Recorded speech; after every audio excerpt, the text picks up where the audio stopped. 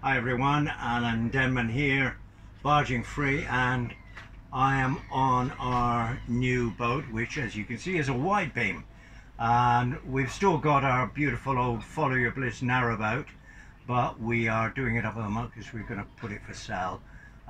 Two boats is just too many. So we bought this boat not so long ago, the wide beam which you're looking at, and beautiful boat, top of the range Collingwood, and what we discovered, it was essentially a marina boat, and in other words, they were in the marina most of the time, which meant that they had easy access to electricity, which they paid for of course, and water. And so we, for the last about 6 months really, I would say, have been in the process of converting this boat into an off-grid boat, live aboard. We can live throughout the year, and we've already had an advanced water filtration system added, and what we're about today is actually having lithium batteries and 10 solar panels. So let me introduce you to the guys who are doing this. Okay, if you'd like to introduce yourselves. Hi, I'm Roger from Off-Grid Power Solutions, and we're installing a whole bunch of solar and a lot of energy storage in this boat. Okay, and hey folks, my name's Nigel, and yeah, so today we dropped in 2 big batteries, so a total of about 26 kilowatt hours of battery storage, which is the equivalent of roughly probably about 20 lead acid batteries. So these are lithium iron phosphate batteries, so this storage capacity versus the weight is very significant compared to lead acids. okay, so I'm just going to kneel down a bit.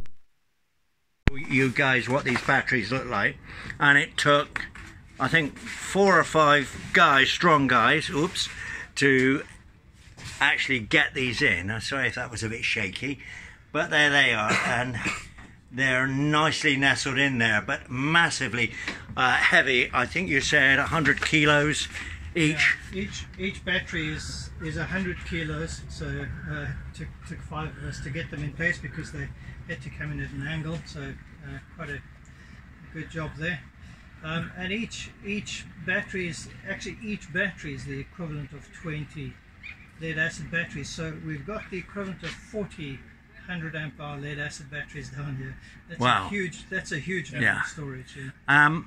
Nigel, just can you explain to people who don't know already, what is the advantage of lithium batteries? So the 2 main advantages that you have with lithium batteries is, one, they charge much faster than lead acid batteries. So they'll basically take whatever charge you throw at them, they'll absorb. Whereas lead acids, there's always a limit as to how fast you can charge them, and so where that comes into play is that often in these sort of scenarios you're trying to charge your batteries in a limited time window, especially if you're using solar, because obviously you only get a certain amount of sunlight per day. So that's the one advantage you get with lithium, is that they'll charge much faster than lead acid. The second advantage is you get much more battery storage in a much lighter unit. So obviously these are very heavy batteries, as we've described, at 100 kilograms each. But if you were to match the same capacity with lead acid, you'd probably have 400 to 500 kilograms of weight to get the same sort of capacity in terms of storage. But then that would just be a massive bank of batteries, huge weight on the boat. But also you just wouldn't necessarily match the performance because they just won't charge as fast. Okay, brilliant. Lithium batteries. Great, that's really clear. And Roger, what do you think our chances are of being able to live off-grid? How much of the year can we run off our solar panels combined with our lithium batteries? What's your projection? I wouldn't be surprised if you can live right through the winter, because we're putting on 4 kilowatts of solar panels. That's a lot of solar panel. And yes, you have big appliances. I think you have dryers and all sorts of things running here, washing machines or whatever. Yep. So it all depends how much you use, but I think you're aware that in the winter months you will need to use a little bit less if possible. But yeah, it's going to be exciting to go through the first winter and see just how the solar panels do. I think you're going to do pretty well. You know, the worst case in winter, your panels are producing about 10 to 20% of their capacity. So you're talking about 400 to 800 watts constantly coming to the batteries, and you might actually be absolutely fine going right through the winter and not even think about the generator. Great, that's wonderful. And can I just have a look at what's behind you guys here? So just explain what this is, what's going on here. Yeah, so this is a standard install that we would do with Victron equipment. So this here is the solar charge controller, so all of the solar panels will feed into here. This then regulates that energy into what the batteries need to charge up. So that's your solar charge controller. These two units here convert the power from the batteries into 12 volts. So the batteries are actually 48 volt batteries, but what this does is it produces the power that's needed for the distribution panel that's in the boat there. This unit charges the batteries from the boat engine, so it's a DC to DC charger.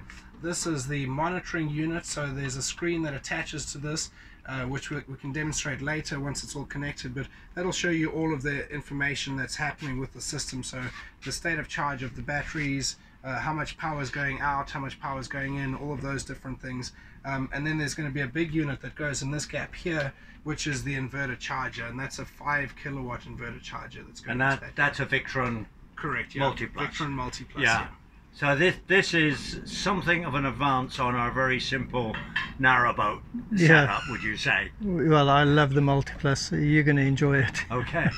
Well, I think we better investigate this tomorrow, but are you pleased with the way everything's going at the moment? Yeah, it's been the hottest day so far, so it's been a real sweat down there, but yeah, pleased. Yeah. We got the batteries in. That's what we really wanted. Yeah, that's the big one. Yeah. You happy with everything, Nigel, so far? Made good progress. Tomorrow is going to be a big day connecting everything up, and hopefully by the end of tomorrow we've got power running through the system, and if we have a really big day tomorrow, maybe we'll have the solar panels connected. Yeah, okay, that would be phenomenal. But thank you guys. Thanks very much, and an update tomorrow then. Yeah. Okay. Sounds good. All right, thank you.